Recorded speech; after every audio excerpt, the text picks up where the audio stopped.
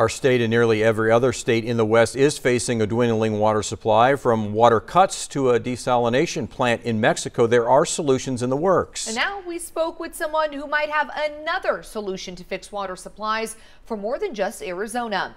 KGUN 9 On Your Side's Reina Preciado has more. Around 150 years ago, this Rito River was running year-round, but because of the drought that's going on 25 years now, that only happens during certain times of the year. Now, a U of A researcher that's been serving the Tucson area for 25 years now has a proposal that's no waste and will potentially replenish the water supply to the Colorado River.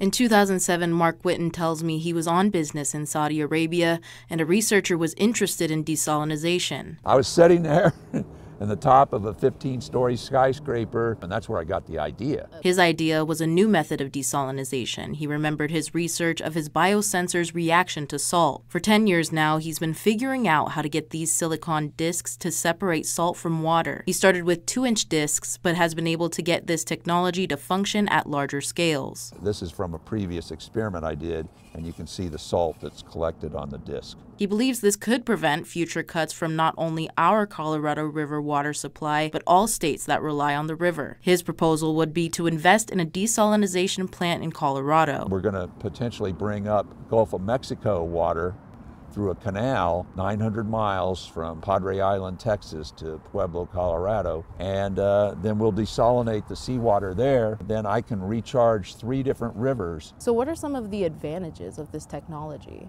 You know, I'm not bringing up water from the Sea of Cortez. I'm not using reverse osmosis, which is incredibly expensive. I could power my low energy desalinization with wind, solar, and batteries at night.